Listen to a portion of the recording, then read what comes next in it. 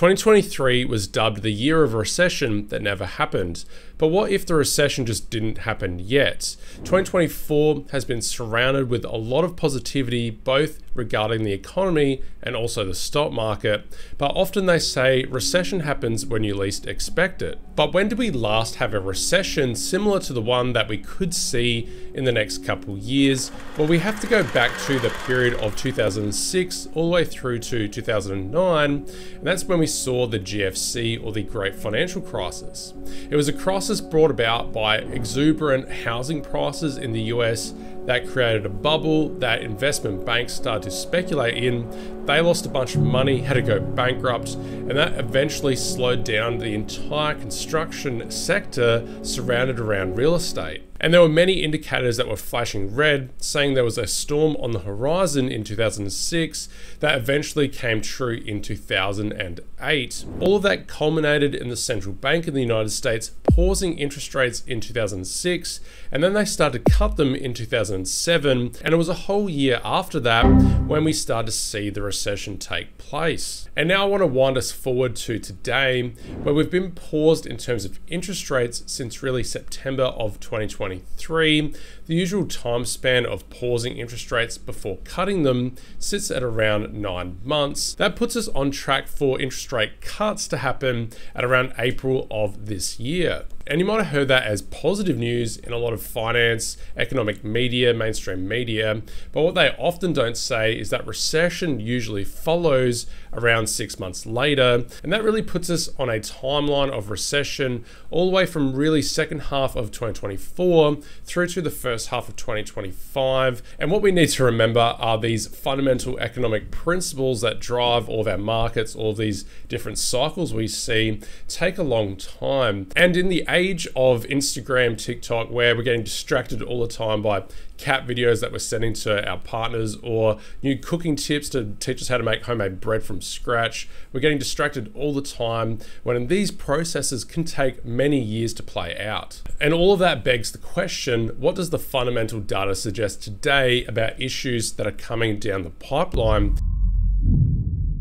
The first data piece I want to look at is a bit separate from everything else, is the retail sales growth as a year-over-year change. That's the blue line on the chart. The red line is the year-over-year change of inflation, or the increase often in the price of goods and services. So whenever retail sales are growing faster than inflation, that's really telling us that people are buying a higher volume of goods and services. Whereas whenever the blue line is beneath the red, that means that retail sales are not keeping up with inflation. People are actually buying less things. And we're still underneath that point today. We're still seeing a reduction in the amount of goods actually being purchased by the time you take into account price increases. And this might show up as a positive when you have a look at company earnings, because I've seen this over and over again.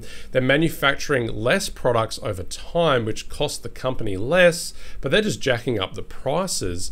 So overall, companies are still making decent profits, but in terms of the underlying health of the consumer, people like you and me, it's showing a deteriorating picture. And to help get a better diagnosis of the consumer in the US, it's all really about jobs data. Let's just start off with the unemployment rate. This is just the broad measurement of the employment conditions in the United States. We've been really stagnant, not moving from 3.7% unemployment. That's seen often as a positive thing. And we've been in that environment for around 18 months.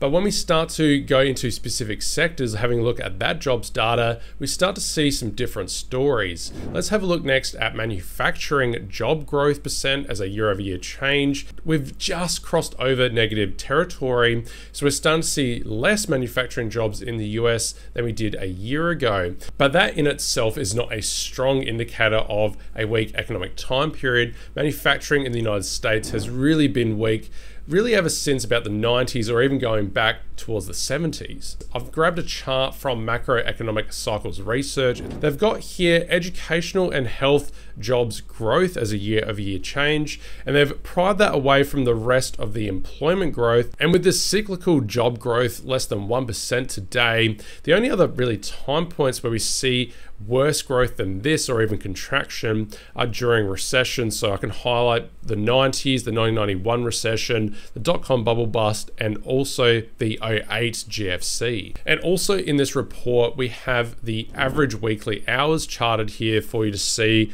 going all the way back to the 90s. And we've moved down from about 34.5 average hours worked by employees in the US, and that's moved down to 33.7 hours worked on average per week. That's a 3% reduction in the total hours worked. And you can think of that as the different job environment we've been in since the pandemic. A lot of companies don't want to lose good workers, and they've kind of held on to them. That's why the unemployment rate has been highly stable, except these companies need to cut back in some regard. We have had a weaker economy really since 2022. It's picked up again in 2023 a little bit, but overall these corporations have had to make cutbacks somewhere. So whether or not you cut everyone's hours by 3%, that's one option, or you actually give everyone the same amount of hours but actually just cut 3% of your employees, that's effectively the same outcome. So when I flash up this unemployment rate again, think of this as having a 3% unemployment rate added on top of where we are at about 3.7%.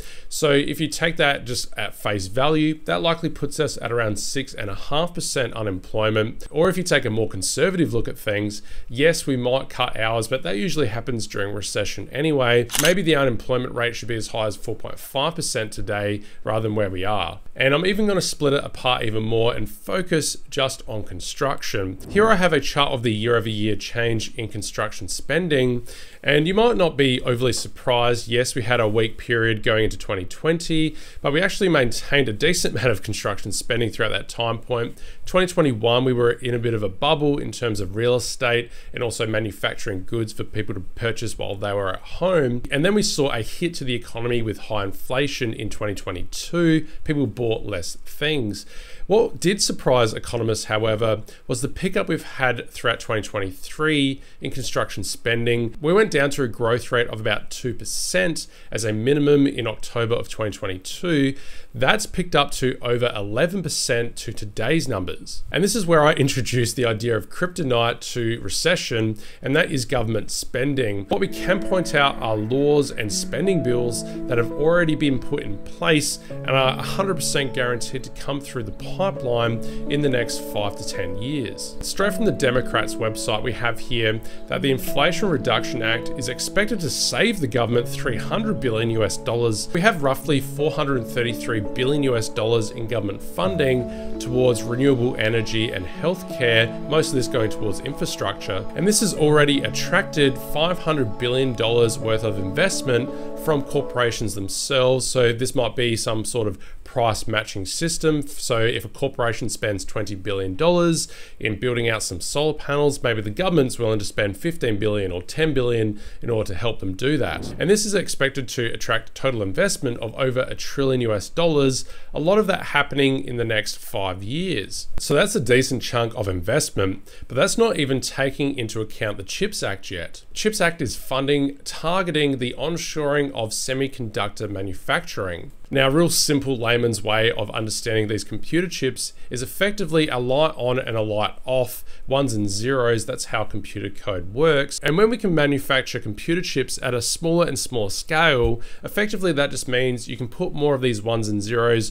on a single chip, and you can increase the amount of calculations you can do. And one example of why it's so important to have these really efficient smart chips was back in the Ukraine-Russia conflict in 2022. Apparently Russia used up a bunch of its semiconductor chips early in the war and didn't have a way of getting them in the country just yet. According to reports, they used up all of their highly accurate targeting long-distance missiles, and therefore they had to shift back towards Soviet-era type tactics where they just picked a target within a kilometer radius and then just dropped missiles. The Biden administration has pledged $52.7 billion US to help create these manufacturing facilities onshore in the US. A lot of this funding seems to have gone towards Micron and Qualcomm. They are some of the biggest manufacturers of semiconductors in the US, where these two companies have already personally pledged $40 billion US and $4.2 billion in these new age manufacturing facilities called FOBs. According to reports from the Department of Commerce,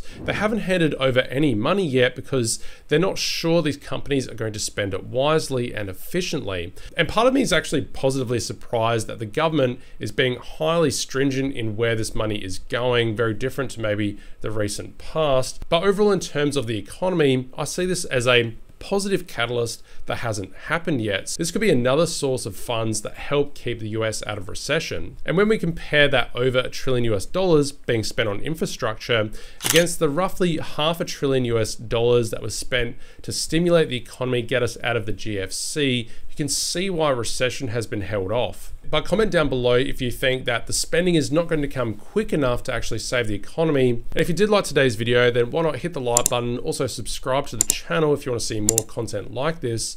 I want to thank my YouTube member, Brutalist Empire.